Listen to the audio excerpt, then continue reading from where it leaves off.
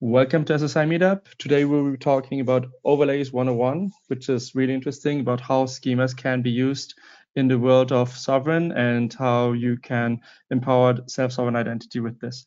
Today we have with us Paul Knowles, and he will be giving the first 30 minutes presentation. And then we will see if we can also talk with Robert Midwicki, who will be doing a demo hopefully, but there's some technical issues because he has a Linux machine and we're not sure if that will work. So we will find out during the presentation. If we go to the second slide, let me quickly remind you about what we're trying to do here.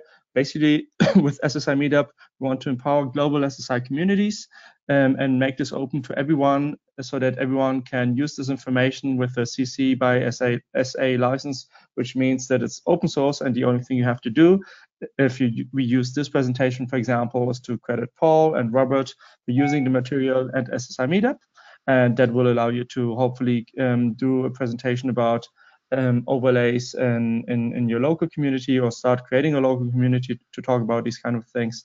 And that's a little bit of the objective here so that companies, individuals, and associations around the world can learn about decentralized digital identity. So Paul, during the presentation, if anyone has a question, they will bring it up in the system and I'll share those questions with you. And the floor is here for you. And thank you very much for joining us today. Perfect. Thank you, Alex. Hello, everyone. Welcome to this this edition of SSI Meetup. So I'm going to talk about overlays and it's overlays and how they relate to schema. So you'll see on your screen here the definition of a schema according to the Sovrin glossary. So I'll just quickly read that. A schema is a machine-readable definition of the semantics of a data structure. Schemas are used to define the attributes used in one or more credential definitions. And then the overlay is a data structure that provides an extra layer of contextual and or conditional information to a schema. This extra context can be used by an agent to transform how information is displayed to a viewer or to guide the agent in how to apply a custom process to schema data. So the way to look at this is, or with this architecture, is what we're trying to do is build an architecture where decentralizing data is very easy. And the way that we can do that is by keeping the schema in its most basic form, and then any coloration or informational or conditional pieces, you can overlay them on top of that schema. So the advantage of that is that if you're building a schema within a trusted framework, you know it's coming from a trusted source. So for instance, if you wanted to decentralize a clinical trial, for example, you could have a demographic schema, concomitant medication schema, female fertility status schema, and then all of those schemas would be in basic form.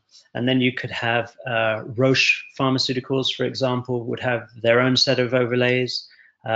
Novartis, when they do a clinical trial, they could have their own set of overlays. And so by using the same schema, they can just overlay their own versions, their own set of overlays on top of it. And the advantage of that is basically because everything's going through the base schema, if you're ever looking to decentralize that data to a global data store, the data should be in great structure to share. So then, for instance, if researchers or application developers wanted access to usable data, it should be in better form to use. So why are overlays useful? Overlays allow an agent to add extra layers of conditional. Oh, hang on. Sorry about that. Let's just skip the slide. They allow an agent to add extra layers of conditional or contextual information to a schema. Overlays allow an agent to update contextual information without having to reissue a schema. Overlays ensure that schema can remain generic, thus allowing diverse use cases per schema. Overlays ensure that schema definitions can remain in their simplest form, thus providing a standard base from which to decentralize data. And the final point there is the overlay design has very little impact on the existing Hyperledger Indy solution. So on that point, we are doing all of our development on Hyperledger Indy at the moment, but the idea is to make it platform agnostic so that you can use it on any platform, use this architecture on any platform. Okay, so the initial implementation, we are using Sovrin for all of our initial work, and Sovrin's obviously the code base for Sovrin is on Hyperledger Indy. So all of the base code is on that ledger. Okay. So we're working with various types of overlays at the moment, and actually there's a couple that are not on here that are in development as well. So I'll briefly mention those, but I won't go into them in too much detail. So what you see on your screen here, the entry overlay, this is to add predefined field values to schema attributes. The conditional overlay is to add conditional programming to a schema. So for instance, if you wanted to have some sort of logic where you say, you know, if gender is equal to male, then answer these questions. If gender is equal to female, answer these questions. That sort of conditional programming can be added in. The label overlay is to add category and attribute labels to schema attributes. So a good example where you might use a label overlay is for language translations. The informational overlay is to add descriptions and contextual information to a schema. So this would include service hints or informational text. You might even use, say you're an international company and you had an office in the US and an office in the Philippines, you could use an informational overlay to perhaps change some of the legal prose on the attached to the schema. The sensitive overlay is for the holder only. So what I mean by that is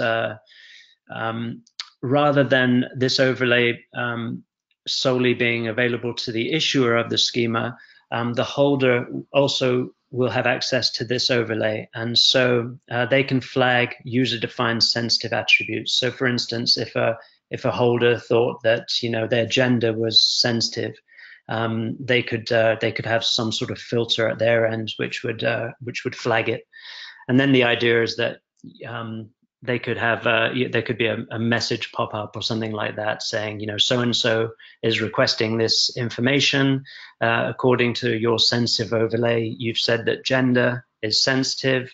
Are you sure you want to share that information? That sort of stuff.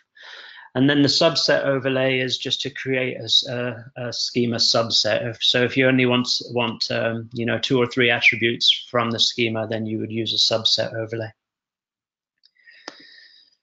All right. Okay, so I'm just going to, it's going to look like I'm going to veer a little bit left field here, but don't worry, this will all fit in a minute. When the GDPR came out, you know, it was very evident that from a legal point of view, it was a great bit of legislature, but from a tech implementation point of view, it was found wanting. So obviously myself as a tech person, if I wanted to, if I need to know personally identifiable information, PII, about people, organizations, or things, I would actually want to see a taxonomy rather than a you know, 100-page legal document. So having spoken to Elizabeth Ramirez, who's the lead global counsel and a GDPR expert at Evonim, she agreed that that it was better for a legal framework than a tech implementation tool, and so she suggested that I go away and spearhead the blinding identity taxonomy. And this all kind of links back into the schemas and overlays work that we're doing. So I'll show you how that fits in. So this is the blinding identity taxonomy. There's 44 elements in this taxonomy. It's now being housed by Kantara Initiative. And it hasn't been stamped by them yet for a global use, but it's in one of their working groups, the Consent Information Group, and we're going through this rigorously now to try and get it implemented as a global standard. So the interesting ones I just want to point out in the taxonomy at the moment here would be the last one, free-form text fields, unstructured data, because I'm going to talk about that in a minute. And the other one is maybe dates, which is the seventh element down and on the right-hand list, right-hand side of the list, dates, date of birth, etc. Okay. Okay, so this is kind of where it fits into the schema build. So we've put it down as a bit schema object. So bit obviously stands for blinding identity taxonomy. And so it's not so much an overlay, it's actually built into the schema so that when an issuer issues a schema, they can flag what elements are against the taxonomy, what elements are on the taxonomy, so that it can be flagged. And then subsequently, if you wanted to decentralize data coming off that schema, it would be encrypted as soon on a public data store. Okay, so here we go. So this is how you create a schema with linked overlays. Okay, so this is a demographic schema. So my background is in clinical working with clinical trial data, mostly on the data management side, and so the example you see here is from an oncology study that I was working on. So all you've got at the base schema here is you've got the list of attributes and the types, and then if I show you, this is where the bit schema object comes in. So obviously, as the issuer of the schema builds this demographic schema, he can now say, okay, so out of all of these attributes, according to the blinding identity taxonomy, birth date should be marked as sensitive. So he then marks this as sensitive. And then as the schema goes through the life cycle, any actors that come across it will see that birth date has been marked as sensitive. So for the holder of the data, it'll flag to them that someone's requesting sensitive data from them. And then the only other thing you have at the base schema is you've got some schema metadata. So everything in the architecture is linked to a DID, which is decentralized identifier. And so, as you can see, the metadata there contains a DID. Okay, so moving on. So this is the entry overlay. So you'll remember that that you can use an entry overlay for predefined field values. So what's interesting here is that if an entry overlay is not on top of a schema, and there's the attributes have not been picked up by this entry overlay, the blinding identity taxonomy would actually flag that as a free-form text field. So what we're trying to encourage people to do here is to put an entry overlay, because if you think about it from an analytics point of view, when you're trying to do analytics from a global data store, if you don't have predefined field values, it's really, that information becomes fairly useless to anybody to use.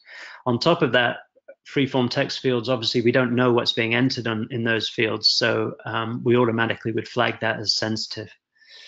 Okay, I'm just going to move on to the next one. So this is the conditional overlay.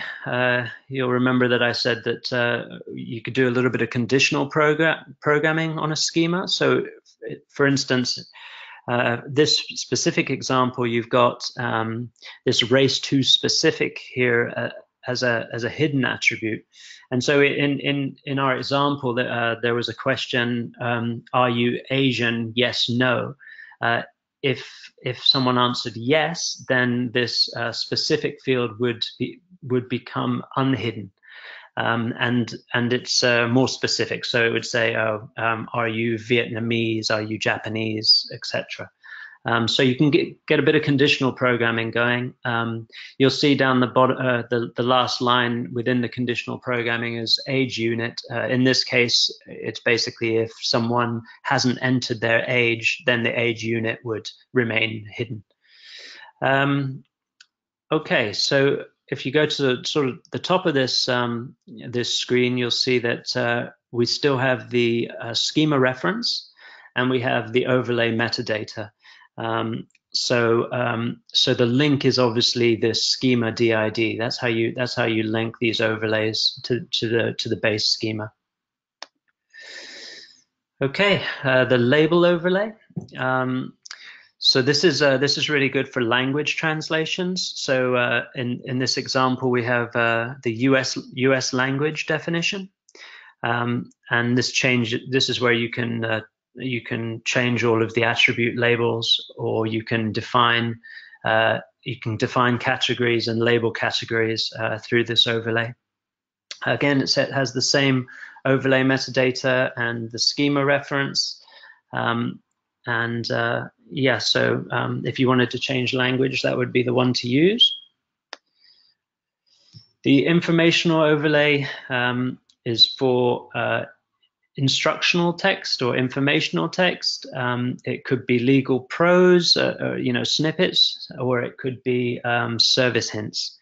That's how you'd use this informational overlay. And again, if you wanted to do a different language at this stage, you could do a German informational overlay or whatever you want. So obviously, the reason that we're doing all of these overlays is really so that base schema remains in its absolute basic form, in its most simple form, so that if you do decentralized data, it should be in good shape. Everything that you're seeing here is just being layered on top of that schema, but it's not affecting the data capture. Okay, the sensitive overlay. So you'll remember me mentioning this. This is a little, so where that bit schema object, the blinding identity taxonomy schema object, was for the issuer of a schema. So they could flag attributes according to the blinding identity taxonomy.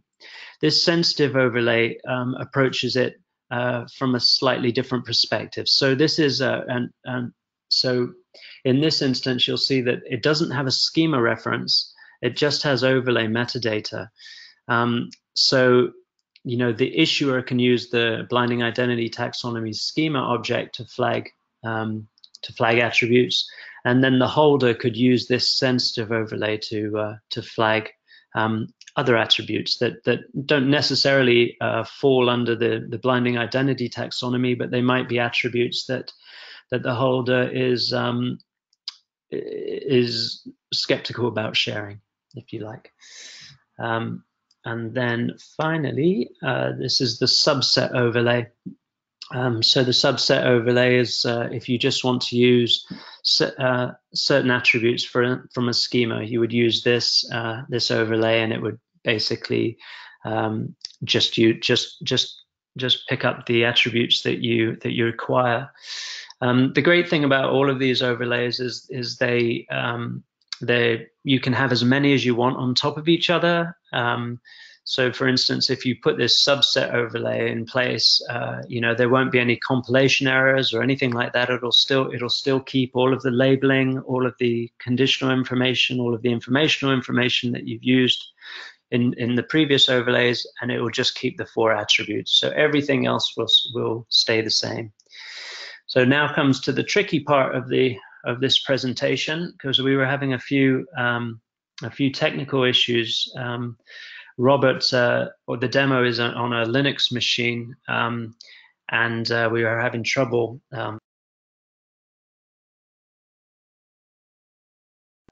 Okay. Sorry? Yeah, I just silenced you by mistake. But No. maybe Robert, can you hear us? Yes, I can hear you. Okay, great. So do you think we can? Have you been able to set up the machine just for the demo to work? Yeah, I think I can choose that. So let me try it out. Ah, this looks good. Excellent. Perfect. Okay, great.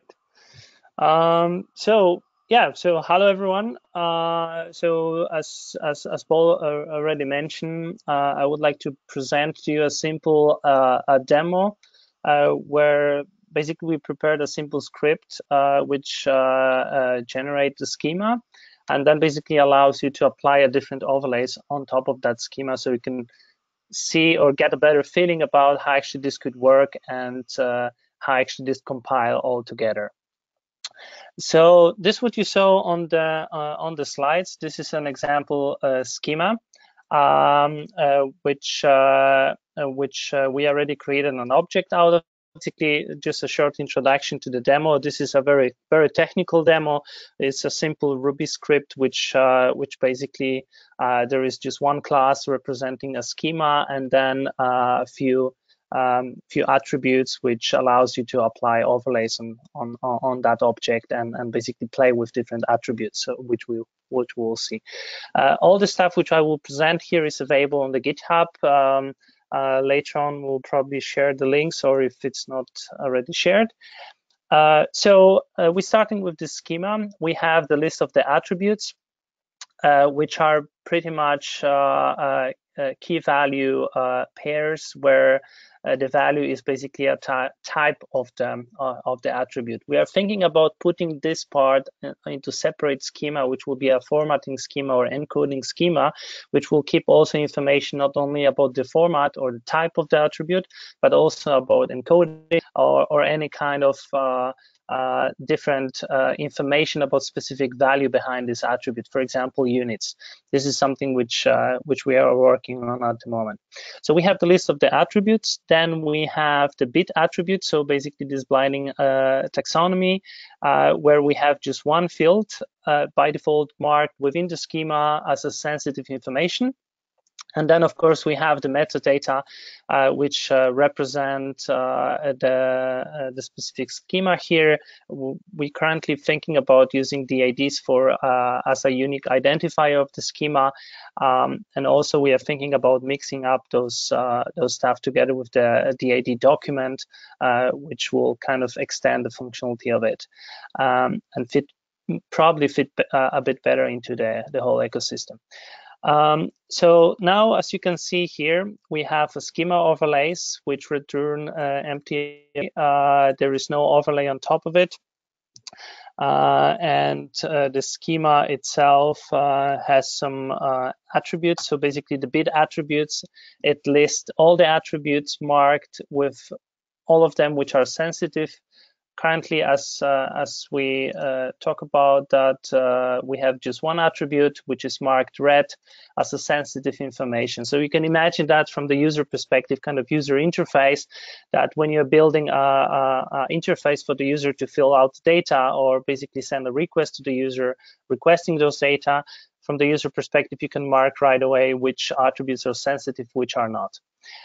Then, in addition of that, we have few attributes which we can use on the object. I will just quickly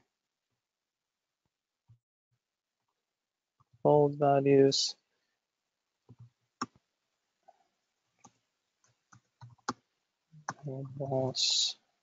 And attribute information.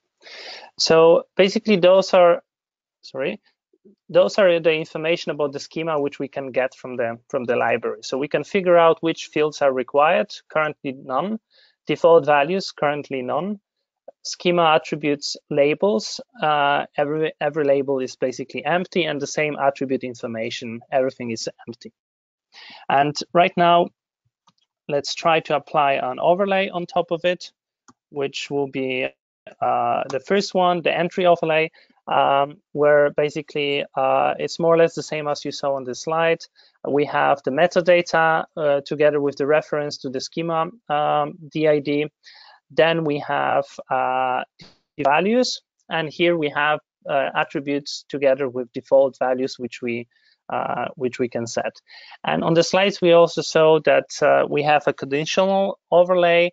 Currently in the demo, this is those two things are together within one overlay, but we decided that actually this conditional part should be extracted to a separate overlay because it could be a bit more powerful than actually we thought at the beginning. But basically, the idea behind this piece is that you can build up some kind of simple logic for the schema.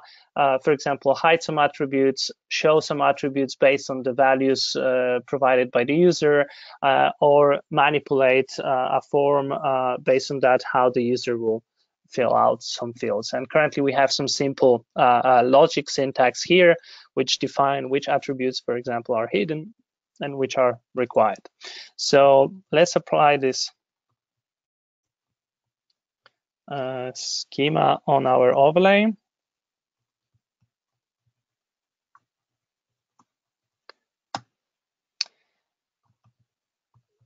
Now we can take a look. Within our object schema, we have one overlay, which is demographics entry. And right now we can look up that we already have default values for 3 attributes based on the overlay which we applied. And the same with required attributes. We have 3 attributes which are required, which from the user interface we could right away marked properly to inform the user. So that's the first overlay. Let's click on the another one,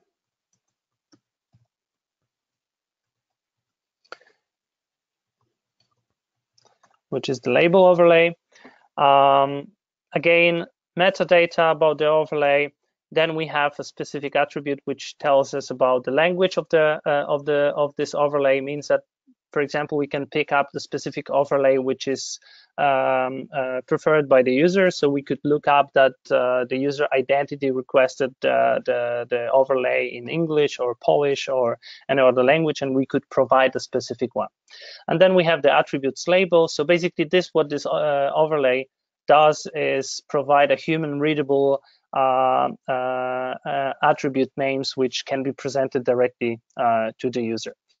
And in addition of the labels, we also have something which are currently called categories, which the idea behind this is that you could aggregate from the kind of presentation point of view, you could aggregate some attributes and present them together with some logical block. And also you can use the label overlay to provide them some human readable names. So let's apply this overlay. And now if we take a look on the attribute labels, we have all the attributes already colorated with the human readable values. And if we take a look on again on the list of the overlays, we already have 2 of them, demographic entry and demographic English labels. And together with, since the labels are tied to a specific language, we could, for example, apply another language on top of it.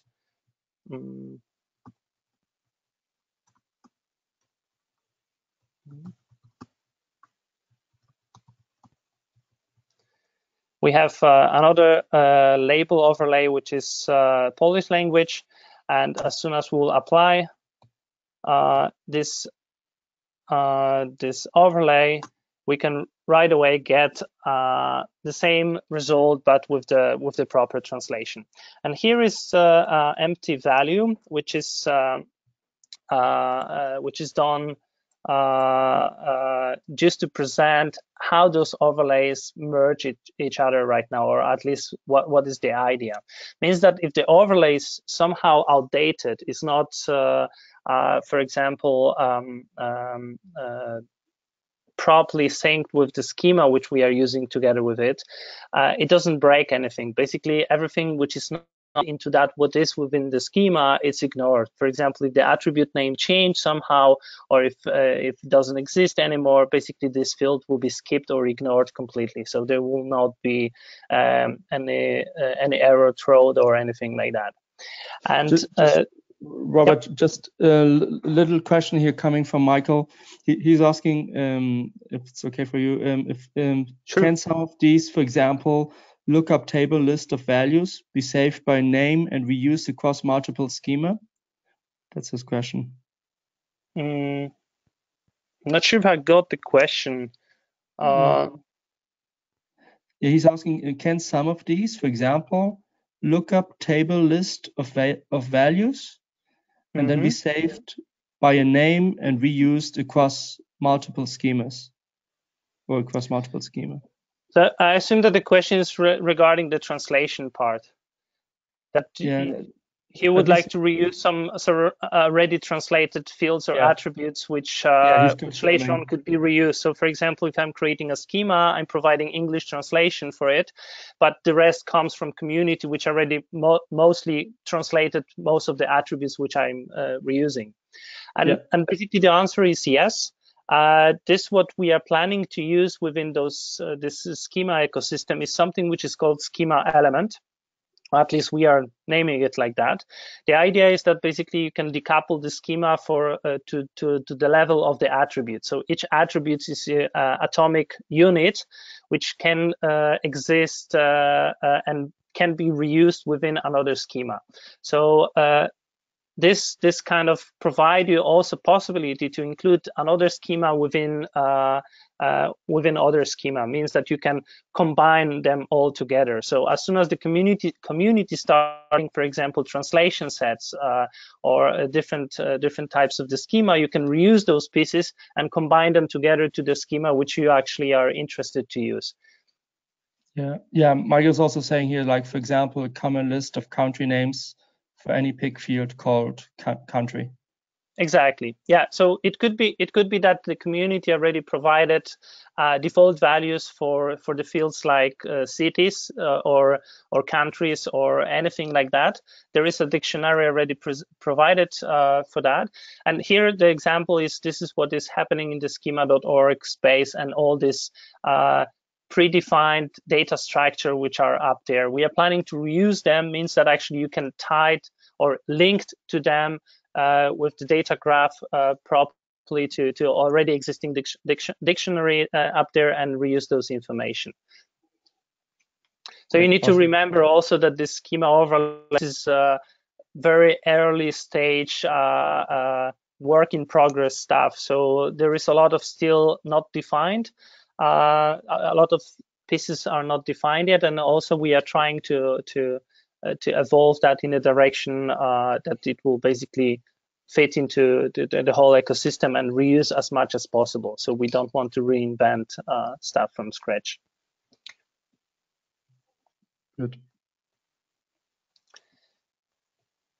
Good. So we already have two.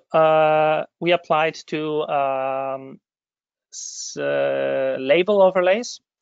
So when we'll take a look on the list of the overlays, we see that we are missing the English labels because the Polish labels replace the English one.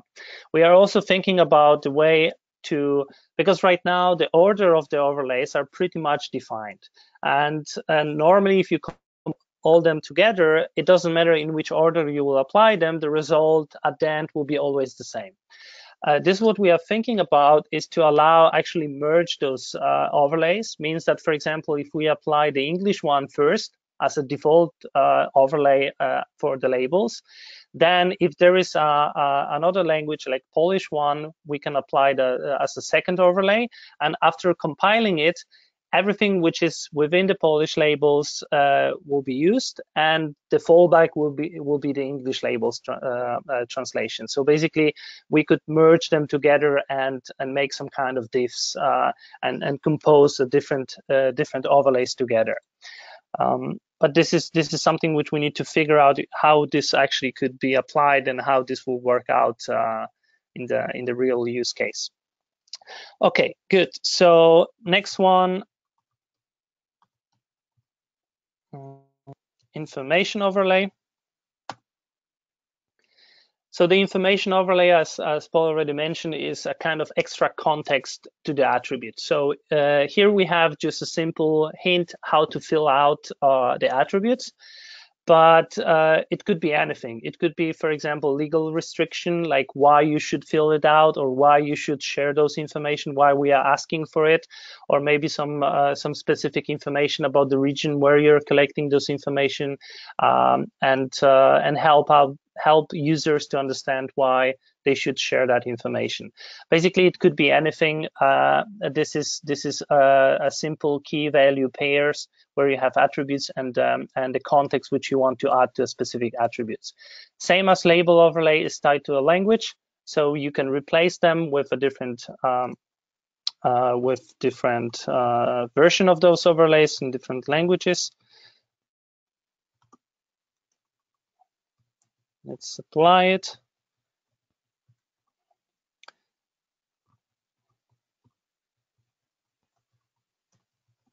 And now we see that basically for those attributes where the context provided within the overlay exists, we see that the attributes provide that information here.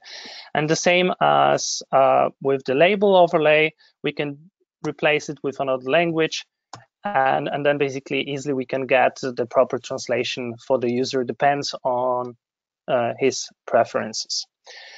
So that's the information overlay. Now we have another one, which is the subset overlay.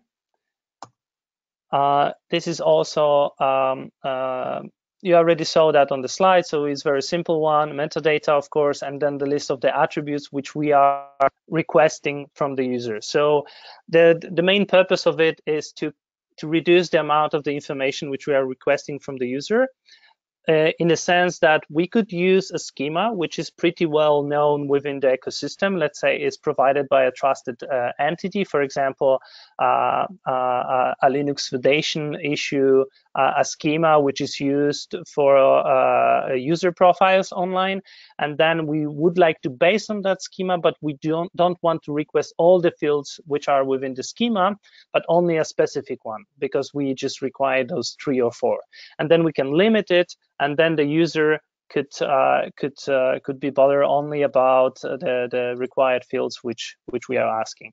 And as soon as we apply the schema on our apply the overlay on the schema, we would see that basically what attributes operation will do right now. Like for example, the attribute information, you will see that everything is automatically cut to the subset which we defined within the schema overlay. And if we'll take a look on the list of the overlays, we'll see that the subset overlay appears as the second one. This is where I mentioned about this order of the overlays. In theory, it should not matter in which order you will apply them, but currently its subset is cutting off all the attributes which are not needed for any manipulation in the further overlay, so it just reduced the effort. Within those simple examples which we're showing here, maybe that's not a big difference, but if you talk about like a huge schema for clinical trials or stuff like that, where there's hundreds of attributes, there is no to combine them and manipulate each attribute and at the end just cut them off. You can do it right away. Good. And then the last overlay, which is my favorite one, is the sensitive overlay. This is a very specific one. which is not tied directly to any schema. So basically, within the metadata, you won't see the reference to the schema. The idea behind it is similar to that what we currently using, for example, as an ad block solution within the browser. So we as a users, we are defining what is sensitive information in our opinion. It can be done by us. It could be done by a trusted entity, which can help us to protect our data. Again, let's say there is a trusted entity like Linux Foundation. They are issuing a sensitive overlay which anybody can use within their digital wallets, and say that those information, whoever will ask for it, those are sensitive information, and the application or the software which you are using will mark them immediately as a sensitive. So you will see immediately that you need to pay attention what you're sharing to others. And here, as we can see, there is one extra attribute marked, which is the age. And just quickly remind the list of the bit attributes which are coming directly from the schema. Currently, the list of the attributes is limited. Due to that, we applied the subset overlay only to 4. And from the schema, the author marked the birthday as a sensitive information, so we see that right away. And as soon as we'll apply the sensitive overlay,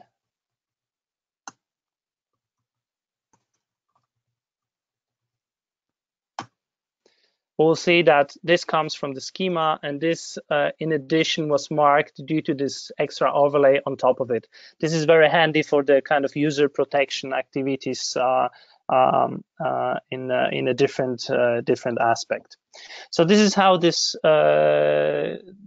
it works. We built that this simple script to present how this could work, and also for ourselves to a little bit experiment with it. And the next steps for us is to continue the development of simple library, which allows you to create a schema, overlays, and basically play with them. And the most interesting part, which I think is worth to mention, is that actually we are thinking about using DID, so decentralized identity, decentralized identifier, and the DID doc, which is describing DID, to actually host the schema and host the overlay. So it will be like fully compatible with the ecosystem, which is built on top of the DIDs, and any kind of SSI solution which is based on DID specs could right away be able to support schema and the overlays concepts which we are working on. Okay, Great. so thank you very much. If there are some more questions, feel free to ask. Yeah, I think we have a couple of questions upcoming here, if you're ready. Ready. Okay. Michael is asking, just from this last part, is this a form of field level access control authorization, or just for visual indication highlighting? Yeah, so this is basically a presentation layer. So just highlighting, because of course, if there is a bad actor within the system, then of course you always can manipulate something. And this is basically the idea of applying schema and overlays, is that, or it will be done on the agent side, so someone who is keeping your data securely, right? Or hosting your private data and then exposing it to the rest of the world, or the software which is run. So this is some kind. Sometimes the companies where they are operating on a big amount of data, they are using some kind of data pipelines to push the data through the whole company, and each department will receive those data. It depends on the required kind of based on the requirements from those departments, so they don't need to see everything. So you can, before you push those data out, you apply those overlays, and then you always make sure that they will receive the data which are meant for them. So definitely this is much more in the context of the presentation. Excellent. There were a couple of other questions coming from Michael, but I had also some questions for Paul. Maybe Paul, if you can also come back with your voice. And if we go back, I mean, just for the non so technical people, what is like the basic explanation about what schemas are and how overlays help in that context? I mean, just for everyone who's not technical to understand this a little bit more. Sure. So, so if you think about like a web registration form, you know, they're all going to be quite similar, whether you're signing up to use, you know, Facebook or Twitter or LinkedIn. So the idea of the schemas and the overlays is you could basically have one registration schema, and then you could have Facebook using the same schema and Twitter using the same schema, LinkedIn using the same schema, but they might all have slightly different coloration that they need on that schema. So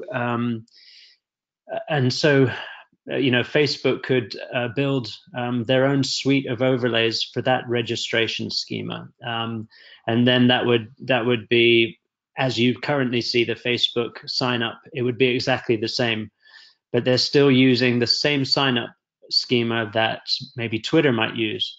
So it doesn't change any. The only thing, and the reason that we're trying to do it that way, is so that all of the data that's being captured, if you wanted to decentralize it to a global data store, it's very easy to push them into public access tables. So, for example, there's two ways that you could go about doing this. If you started from the attribute level, and what I mean by attribute level is, you know, date of birth, first name, last name, the individual attributes, and you wanted to put overlays on each of those separately without defining the schema. If you were ever to decentralize that data, it would be almost impossible to do. You wouldn't know exactly where to decentralize it to. So, for example, if you had, you know, expiry date, right? Expiry date can be, you know, the food in your fridge can have an expiry date, or a gym membership can have an expiry date. So, you know, if it's not attached to a schema, then it just loses its context. And so if you did decentralize it and it wasn't attached to a schema, it would be thrown into the same variable, probably in the same data table, which is no good for anybody. It becomes useless information. So the way we've approached it is different. We've approached it from the schema level. So it immediately has context. And then if you need to get down to the attribute level, if you just want date of birth, or for the example I just gave, if you just wanted expiry date, you could just use a subset overlay and just pick that variable out. But the schema information is still held, so it still has its context. So when you decentralize it, it goes to the correct place. Does that make sense? No, it absolutely makes sense. What is the context of just let me remember the name because I didn't see them before, like the BIT, like the blinding identity taxonomy. Yeah, so that taxonomy, that was a piece that we picked up quite early that we saw was a potential red flag on for if you were to decentralize data. And the idea of that is, so we went away and built this taxonomy. It went through the SSI community, it went through the MyData community, it went through big data analytics community, and the GDPR people. And we just started building this taxonomy. And the idea was that, you know, if an issuer is creating a schema and they're part of a trusted framework, those people are going to have the expertise of what sensitive data is. So that's why we give them access to use that bit schema object. So for instance, in the example we used, we were using a demographics form. You know, that would usually be issued by a pharma company. So, you know, Roche Pharmaceuticals would have expertise to know what would constitute PII data. So that bit schema object just allows them to flag certain attributes. And then the beauty of that is once it's flagged, you know, you might not want to decentralize it immediately, but as soon as you decentralize it to a public space and those PII attributes have been flagged, they can automatically be encrypted on a public data store. So even if a hacker came and hacked that data store, which we hope they don't do, but if they did, then the information there, you know, they can't get back down to the individual. They can't figure out who the individual is because all of the PII data has been encrypted. Nice. Just a more general business question too. Like, I mean, what are the the main business areas where you can imagine that will benefit from this? Yeah, so the main one is, so I'm going to stick with the pharmaceuticals for a while because that's obviously the area I know. The big pharma companies they're quite happy to share their data, but what they have is they have departments or groups within departments that their main job is to transform the data that they have, and so that when they push it into a merged space with other pharmaceutical companies, every pharmaceutical company has the data is in a similar structure. So the business process is basically by doing it this way with the simple schema and overlays, is that those departments or those groups are basically redundant, because at the click of a button, the data decentralization is in rock solid shape. So from a business perspective, those data transformation groups are redundant. The other thing is the amount of storage that they might be using on servers and stuff like that. Basically, once they decentralize it, they don't need to hold on to that data anymore. It's really interesting with some of the companies. You know, everyone thought that data was something that they didn't want to get rid of, but now they're realizing that it's becoming it's an issue for them, because you know, if someone hacks into their databases, they're liable. So if they can decentralize it and put it to societal benefit, then a lot of the big companies would be quite happy to do that. So for instance, with the pharmaceutical companies, they make their money by getting drugs approved by the FDA and on the shelf. That's how they make their money. They don't make money by holding on to a load of data. Excellent. Thank you very much. If I may add something to this, because I don't know if people mentioned about that or if I missed that. The important part is that the schema and the overlays provides you this universal language, which then they can use to communicate across different entities and get those data, or move around those data. Because without this language, then this decentralization or moving the data anywhere is super tricky, because everyone will have own way of storing and naming and putting context into it, and there is no universal way to operate with that. And this is where the schema and the overlays come very handy. Does it also help in the sense of I mean, this is just one of the subjects I've been wondering about, like if you have, because I mean, there's like no schemas standard right now, the way I understand it. So will this help in that direction of standardization of unifying schemas across the board, like instead of having marketplaces of schemas? Yeah, so let me take that one, Robert. So we're going to work really closely with schema.org, and from a healthcare perspective, hl7.org, which is heavily linked to schema.org. So that that's where they're doing all the standardization for attributes and also schema. So we'll work very closely with them to make sure that we're all we're all dovetailing together. We don't want it, so we basically want the schema to be obvious which ones are needed to use for different trusted frameworks. So that's why everything has DIDs and stuff like that, because it's once if they're locked onto a ledger, for example, I'm not saying they have to be locked into a ledger, but if they were, they become searchable for blockchain use. If they're not locked into a ledger, then they could be linked to a some sort of reference table or something like that. And by doing that, you can quickly say, oh, for this particular schema, I wonder what the most popular conditional overlay is. And in that case, the conditional overlay might become the industry standard for that within that trusted framework. Sorry, I was kind of waffling there, but hopefully I got my point across. No, absolutely. Is there any way, because I mean, Paul, you're the chair of the Schemas and Overlays working group at the Sovrin Foundation. Is there any way for people to get involved, or is there something you're looking for from other people about how they can help with the work you're doing? Absolutely. We're actually that working group is actually going to disband. It's kind of gone up a level now. It's been promoted to the Hyperledger Indie layer of the stack, and it's being called the Schematics group. So maybe what I'll do is I'll give Alex, I'll give you instructions on how people can join that channel.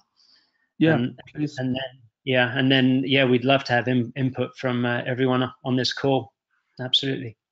Yeah, for any additional links or context you want to share, please just send it to me and I'll put it up in the post once we upload the video and everything. I have one more question coming up here from Michael. Let me see if you're comfortable with that one. I guess you are. There's no problem. He's asking. I would like to ask a more general question about indie schema. And then he's asking, can a common aggregated attribute like address be defined separate from the multiple schemas in which it is used? And then he's giving an example like in-person address, org address, purchase order bill to address, purchase order ship to address, way ship to address, etc. Mm-hmm. Robert, do you want to take that one? Yeah, I can. So basically the answer is yes, and this is where those schema elements and basically embedding different schemas within another schema comes very handy, because you can define a schema, a very simple schema, which includes just a few attributes representing just an address, and then you can use that within the schema, which will be called a personal address or the company address, and then basically you build up those structures which is derived from one common place. So it's very easy to reuse those small pieces and combine them together. Okay, very good. Michael also has another question here. And if anyone else has a question, please let us know. If not, I guess that will be the last one. Are you also working with Oasis regarding the universal business language standards for the 81 most common business document schemas?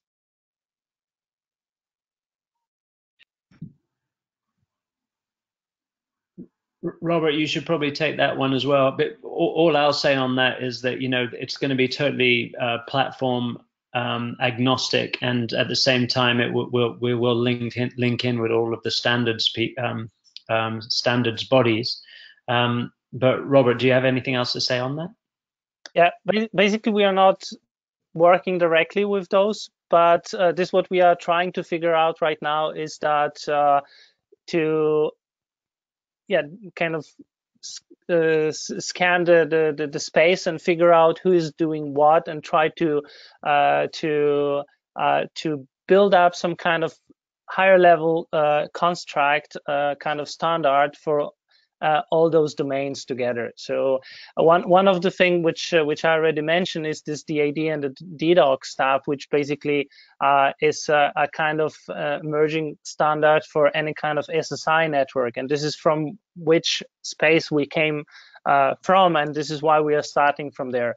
But if you are aware of any similar initiative and standards, or even some kind of work done within that data transformation part and data structurization part, please let us know. For sure, we'll dive into it and figure out how actually we can fit that, what we are doing, into that. Absolutely. I think, you know, the one that we're going to go for is schema.org 2.0 will be the one that we go for. So if it means that we need adapter pieces to go from one format to this other format, then hopefully the community can help us build some of those pieces. Yeah. Mike is just adding, is Indy going forward with its own schema standards, or can the framework incorporate any standard? Anyone can build their own schema, so they don't have to come from a standardized place. Any issuer can build their own schemas. Nothing stops that. Okay, so I guess that's all the questions. Unless Michael, if you have something else, let me know. No, he's happy. Excellent. So Paul and Robert, thank you very much for having joined us today. This is great. And as you make progress with all this great work, I think it would be great to catch up again when the time is right for you. And so thank you very much. And for everyone else who's joining us today, we will be uploading this very soon, and you will be able to listen to this and use the slides. We will share them via Google Slides so that you can reuse them across the world. And Paul and Robert will share some more links with us, which we will upload too. And as always, check us out. Also, and sign up to the newsletter and Telegram or Twitter and all the other channels where we are. Next Monday, we will be speaking with Marcus Savadello about did-auth and did resolver. And so we will be getting more deeply into all the stuff. And Paul and Robert, thank you very much for being with us today. And I look forward to see much more of what you're doing. Perfect. Thanks, Alex. Thank you. Thank you very much for having us. Thank you. Bye. Bye. Bye-bye.